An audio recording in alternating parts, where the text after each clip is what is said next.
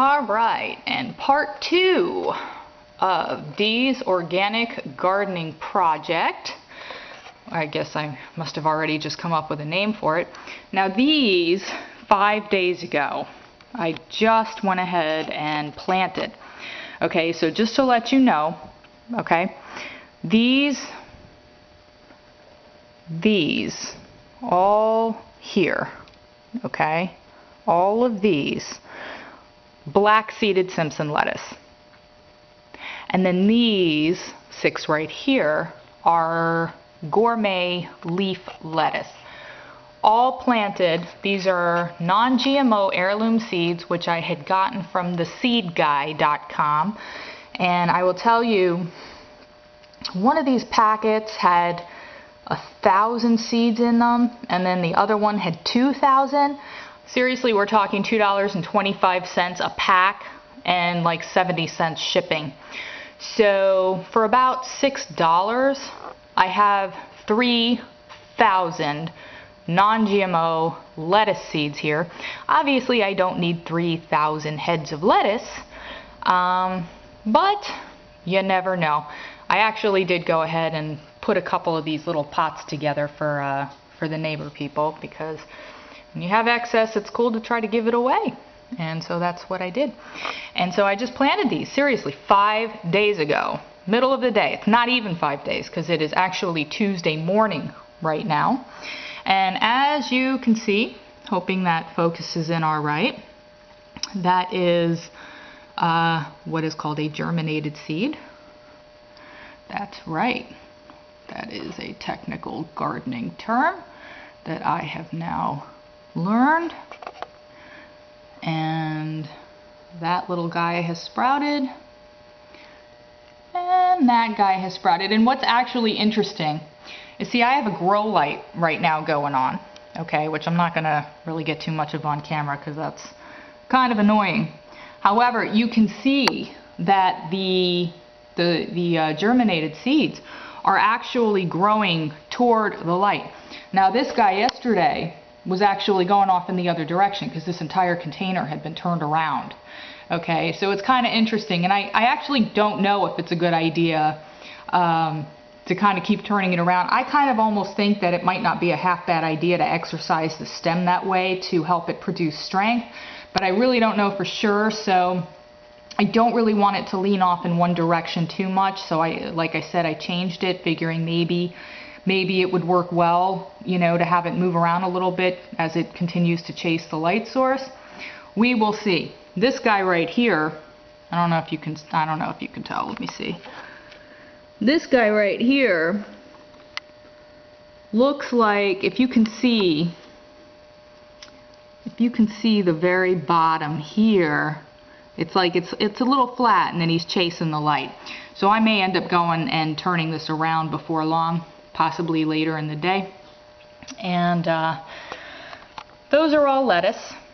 And these little ones here, there's 5 of them. Tomato and basil, there's another basil, and bell peppers, okay? So this right here, which I noticed yesterday the seed was actually kind of sitting on top. I think it was because it kind of washed up to the surface from watering, so I replanted it and kind of packed it under there. That is from a red bell pepper that I had actually gotten from a produce stand down the street. So I've actually taken a lot of the seeds out of those peppers. They are non-GMO seeds from what I'm told. And you can, if you have the patience, you can take them out. And once the pepper is fully mature, you can take them out and you can rinse them and then dry them in a nice cool place and then store them. And so this will be from one of those, assuming that it germinates properly, would be from one of those peppers. And then I do have another one around here somewhere. It's one of these. It's one of these guys from the same packet of seeds, which was Seeds of Change, which are from the plants out there, if you can even see out. Okay. And then I don't know if you can tell, this is one of the Italian large leaf basil plants, and right there, she germinated. And that's very exciting to me, to be honest with you. So this is 5 days later, and it's very possible that sometime later on today I might see more germinated seeds. And just to give you a heads up, again, this is all organic soil, which I had gotten actually from Kmart. Big bag of this stuff for like, I think it was $7 and change. And all these containers here, seriously, all of these, and I've got more in the garage, those were all free. Seriously, they were all free. You know what I did is, thanks to my husband, I called the local landfill, and they were like, yeah, we've got containers. You can come pick up as many as you want. And there were, I want to say, easily hundreds of them. So I picked what I needed, and I can always go and get more. But that really goes to show you that you really don't have to break the bank to try to start growing some of your own stuff. I mean, really, from the plants I showed you outside, you know, that right there, that little bowl used to carry bath products. And I wouldn't say it's necessarily the most ideal thing because there's no drainage in it, but they used to carry bath products, and it was a gift from my mother-in-law. Okay, it used up all the products. We had the bowl left over, so this is what we used it for. Okay, we already had that little basket, and then these two with the spinach in them. I'd say they were about $6 and change each. Really a little more than I would prefer to spend, but you know, if you have to, you have to. It still really wasn't bad. I was able to fit about 6 to 7 spinach plants in each, so that's really not bad. And then that giant container on the end, behind the chair there with the other pepper plant, okay, with the red. Okay, that was like $2.50 at the thrift store.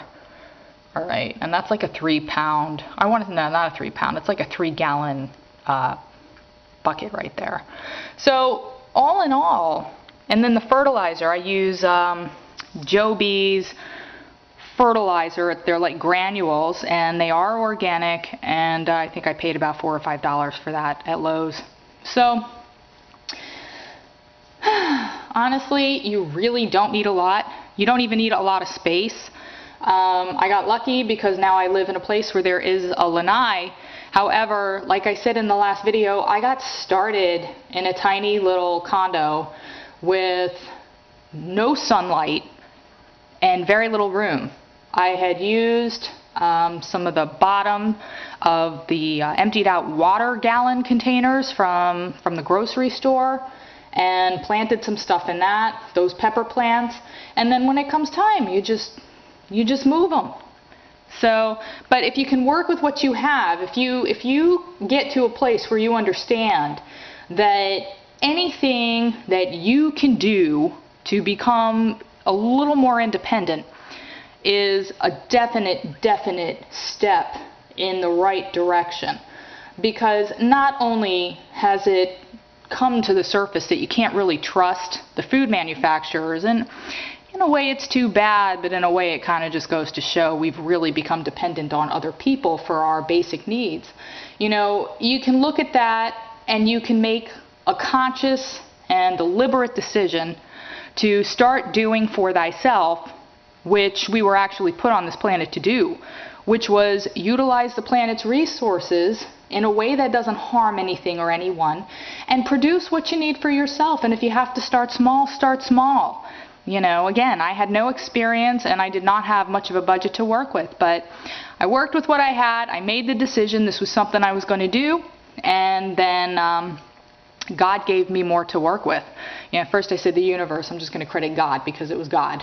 So anyway, this is not a religious video, but I did want to put all of that out there. And for those of you who are looking to get started in your own gardening, and I'm going to wrap this up. I think I've showed you everything I want to show you, and I will follow up in a few days if there is more productivity. And in the meantime, I thank you for watching, and take care.